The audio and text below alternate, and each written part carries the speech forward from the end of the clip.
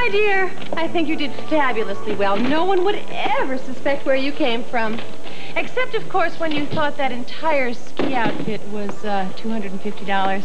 It's lucky the sales lady had a sense of humor. Hi, Adrian. Mrs. Devereaux. Hi, Tony. What can I do for you this afternoon? Well, I think tea for two would take the chill off the afternoon, don't you? One tea for two coming right up. Adrian, it's good to see you again around these parts. How was the wedding? Oh, it was wonderful. Thank you, Tony. Too bad the honeymoon didn't turn out as well. I understand you had to cut it short. Yeah, Justin was called back early on family business. That must have been a relief to you. I mean, after all that dreadful business with your father, you must have been terrified about your wedding night. Angelica knocked it off. Adrian, I'm just concerned. No, you're not. You're just trying to upset me, just like you always do. But I'll tell you something, Angelica, it's not going to work this time. And it's never going to work ever again. Our wedding night was as wonderful as our wedding. And our marriage is going to be just as wonderful as that. We love each other. And we're happy. And there's nothing that you can ever do or say that could ever change that. Excuse me, Adrian? Yes?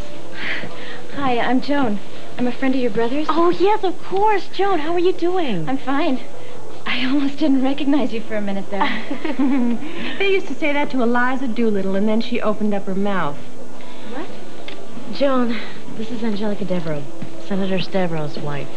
Yeah, I know. I remember from the demonstration down at the pier. Oh. Would you like to join us for lunch, Joan?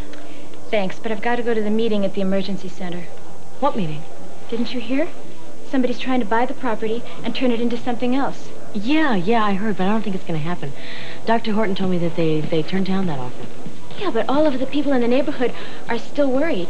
What if somebody makes the hospital an offer that they can't refuse? What are they going to do, put a horse's head in someone's bed?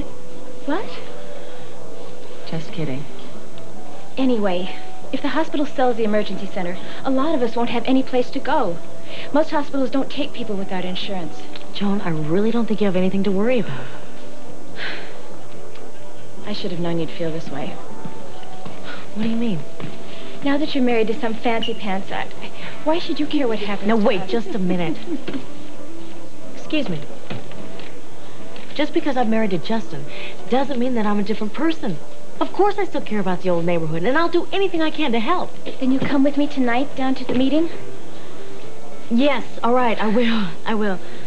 Angelica, I hope you're not thinking that I'm rude, but I've really got to go. There are more important things than having tea with you, you know what I mean?